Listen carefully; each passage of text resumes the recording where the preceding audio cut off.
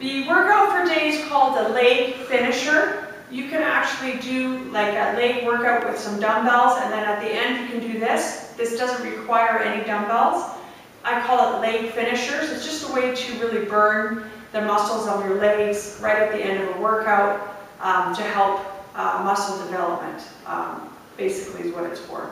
So, of course, one of the best exercises you can do for your legs and your abs are sprinting. I just did sprints yesterday, so my legs and my butt and my abs are very sore. So putting sprints in once to twice a week, it doesn't have to be for long, 10-15 minutes, and that's all you need. So that's one of the best ones, but this is one that you can do at least inside your house. So I'm going to start it up. You don't need any equipment. We're just going to squat for 20 seconds. In the 10 seconds of rest, I'm going to hold the squat, which is really hard to do.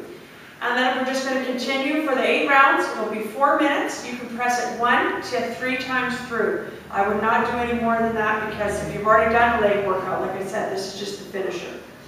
Okay, so we're going to start it off. We're going to have arms up to the front this way when we're squatting today. Okay, I don't have my gym pass, so I got my app on my phone. I'm going to start it up here. And here we go. It didn't beam for some reason. Okay, so remember, this is at the end of the workout. Chest up, sit back on the heels, arms out. You may be going down a little farther than me. Remember, if your knees are okay, go ahead and do that. Rest. Okay, so I'm going to rest down here, arms out. So I don't want to see this. See how my knees are going over my toes? Sit right back and hold it. So then I go again. All right, chest up. Put the weight on your heels. Even curl your toes a little bit. That'll help to put the weight right back on the heels. Squeeze your bum at the top. Here we go. Hold. Now you know why you only want to do this 1, 2, or 3 times through. You'll see why in a real hurry here. Alrighty. Now, if for some reason your arms even get tired, you can go here. Okay? So don't be afraid to.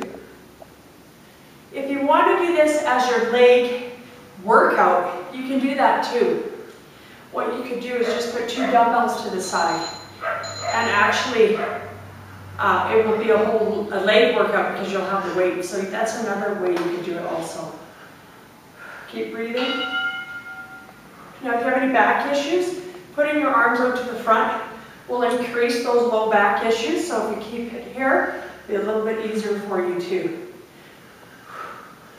Squeeze at the top.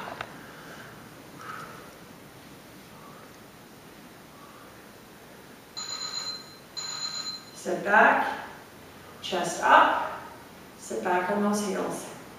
As you get tired, you'll start to do weird things, so just be careful about that.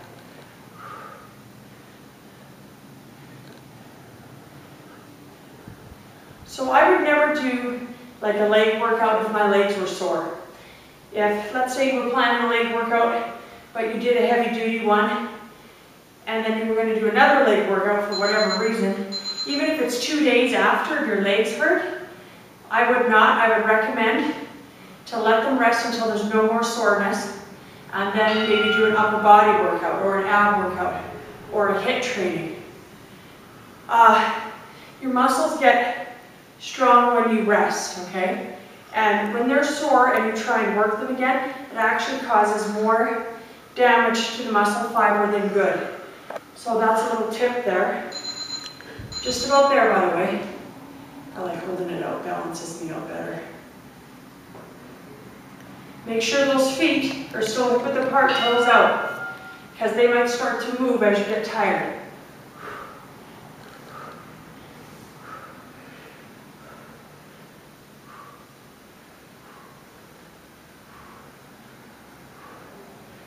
Got 5 seconds here. You'll hear the beep. Come down, hold. Now, when you're holding this position, it's called an isometric or static position. The muscles are working. When you hold that position against a wall, it's really only your quads working. It's not your butt, but in this position, it's both. Hamstrings are working too. Just about there. Remember, you can bring it back to here if you need to. Last hold. Here we go, just about there. Do you feel the burn in your legs? You should feel it. Activity completed. That's it. Stretch it out. Definitely would be doing the quad stretch. If you take your hand, your second finger, put it in your belly button, that will help you stand. Grab at the ankle or above, never on the toes. Bend the foot you're standing on slightly. Stretch both legs at least 30 seconds. See you next workout.